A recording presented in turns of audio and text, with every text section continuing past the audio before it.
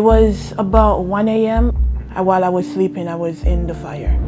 4 months I was in a coma. I remember screaming to the nurses, what happened to my legs and my arms? I started documenting my journey because I feel like I want to show people that you could be confident and sexy no matter what you look like. So I do workout video Monday to Friday every day. So tune in on TikTok.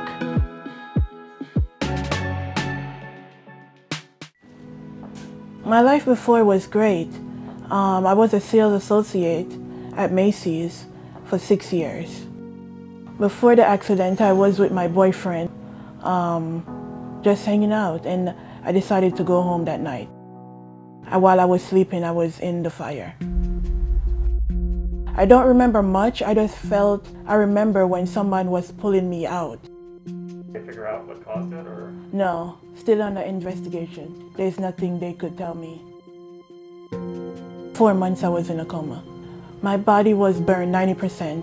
I had infection in my legs and arms, so they had to amputate. I remember screaming to the nurses, what happened to my legs and my arms? They was telling me, they will try to comfort me and tell me it's okay, it's okay. I met my boyfriend 3 years ago. We met on Tinder. He said to me, if someone ever asks me how we met, it's because we was rescuing a puppy. Oh my God. Steven's been there for me from day one. Sorry.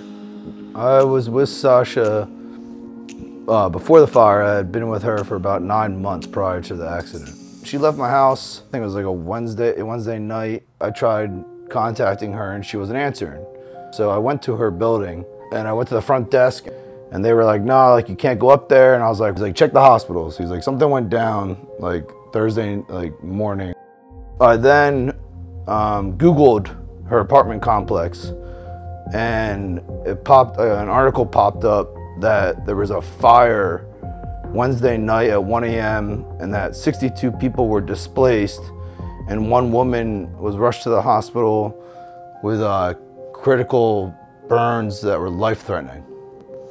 So that's how I figured out from the article. So I knew that was her. So it was 4 months of her being in the coma, and then I think like a day or two after she had been like woken up out of it, she was asking for me. The shock part that I had was more not her amputations, but her like pigmentation was like almost like real pale skin, and then just right into it just to be there for her, make her laugh and be positive. I was in the hospital for almost a year. This one is my biggest video. It have 13 million people viewed it.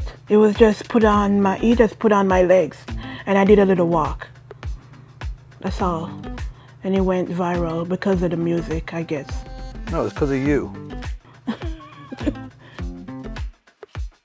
So I do workout video Monday to Friday every day. So tune in on TikTok.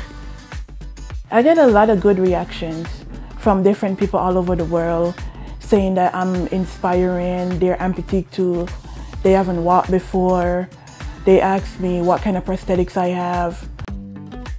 These ones are made for walking. These ones are like train you how to walk. So these are called stubbies and these are called prostheses. The color, every time when my prosthetist came to see me, they have a thing in Spalding called Friday, Friday.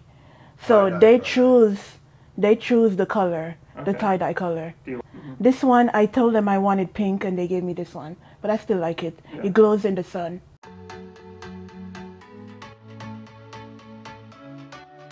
I started to get more comfortable with myself and my body, and I wanted to see myself walk in my prosthetics.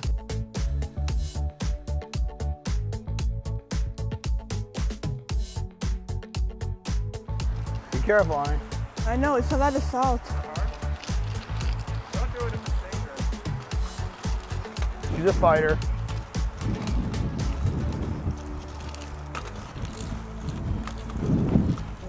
I hope in my story it inspires people to like never give up on their dream or in life, period. Okay. Done? Yeah. That was a good walk.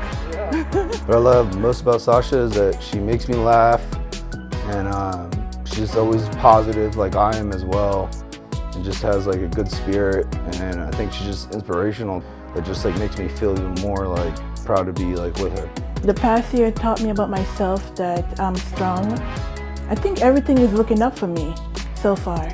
I want to tell people they're not alone. They could be happy even if they're a burn survivor.